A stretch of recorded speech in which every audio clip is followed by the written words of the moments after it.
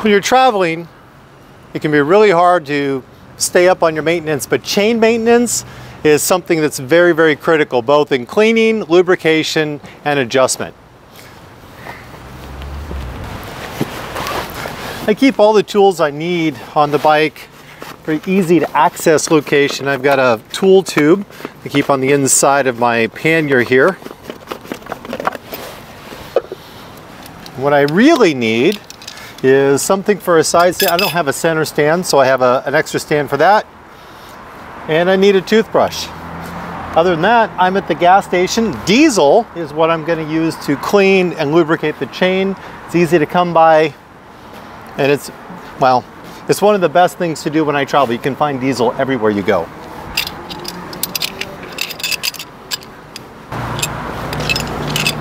To make it for my center stand, I have 2 pieces of aluminum angle iron, and I have them set up right around 15 inches in height when they're bolted together.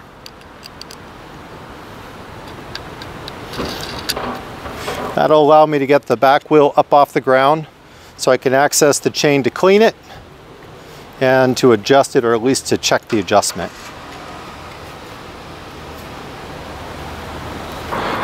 So the bike doesn't roll off the side stand. I keep a piece of Velcro strap right here next to the front handlebar, and that allows me to strap the front brake.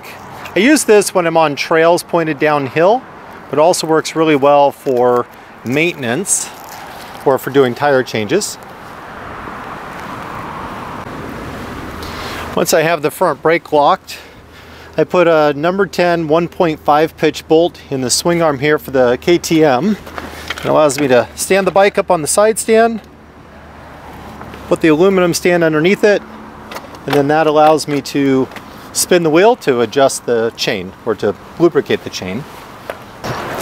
Next, I grab a rag. This is just a piece of old t-shirt that I've cut up, and then I scrounged up an old aluminum can.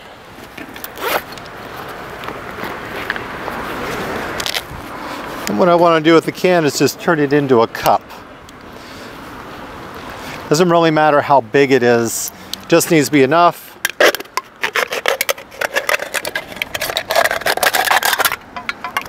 To hold just a little bit of diesel in the bottom. That way I can clean the bike.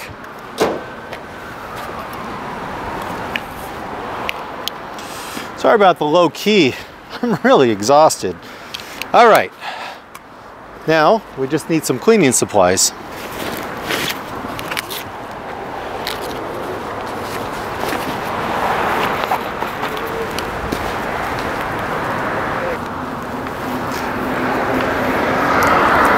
The sweet thing about doing it this way, oh, my glove just broke, is that diesel is easy to find, but also you don't really need to buy the diesel. There's enough left in the pump that you can scavenge just enough to clean the chain.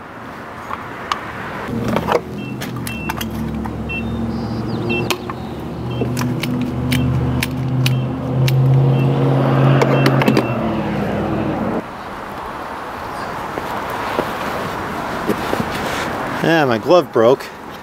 Well, so what I did is just put the bike in neutral here so I can free spin. Put my rag under here and just dip my toothbrush in the diesel.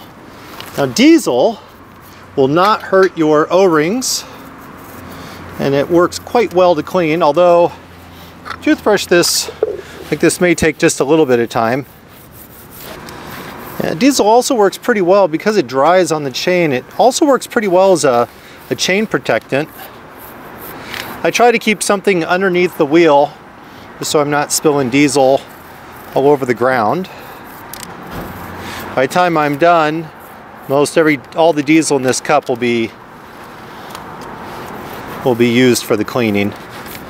And most importantly, these high-end bikes like the KTM and the BMWs and the T700 and all these bikes all have O-ring chains.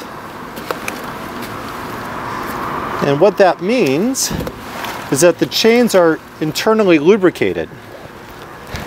I'll show you an example of that. See, I have a chunk of chain with me.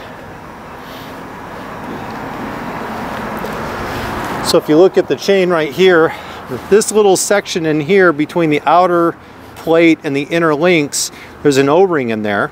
And that's what we're really doing. When we clean the chain, we're trying to clean it so that that area there doesn't get a bunch of gunk and grime in it, because the pin that runs through the chain is lubricated internally. So as long as we protect that O-ring and keep it lubricated, and we keep the fluid on the inside, our chains can be in good shape. Rust on the outside is cosmetic, and eventually can be a problem, but mostly, the most important part, just keeping this thing clean.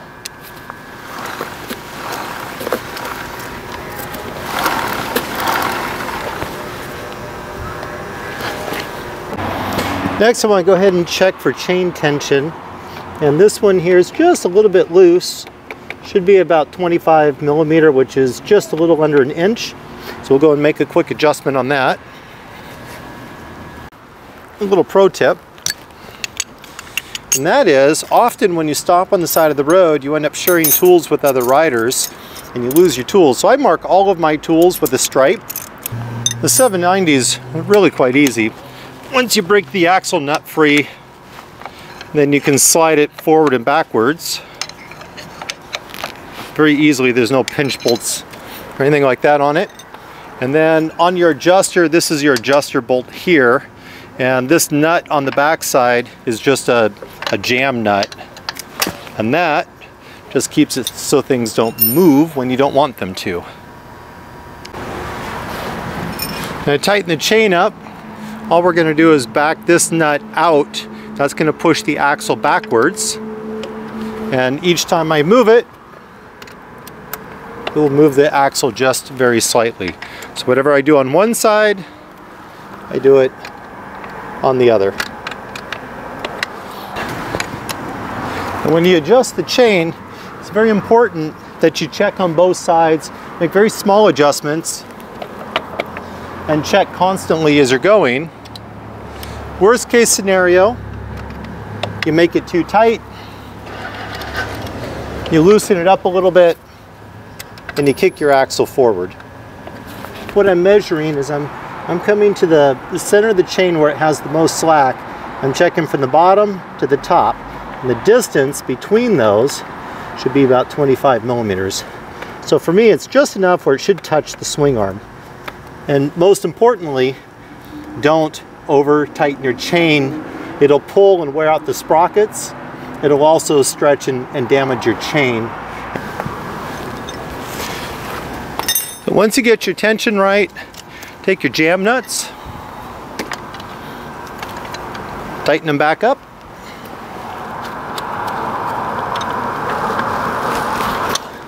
Make sure the axle is all the way forward. Tighten up your axle nut.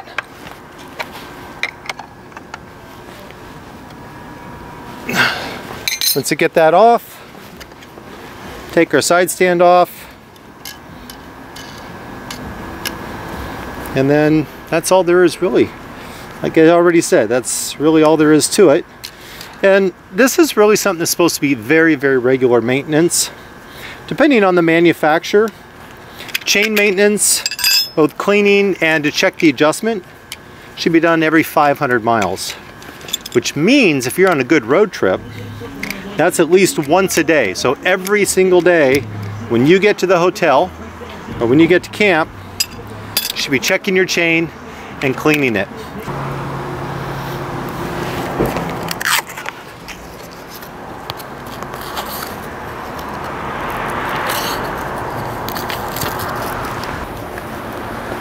And that's it. Adventure riding is a whole lot more than just riding on trails. So keeping your bike running top notch, prevention, and enjoying the pavement too.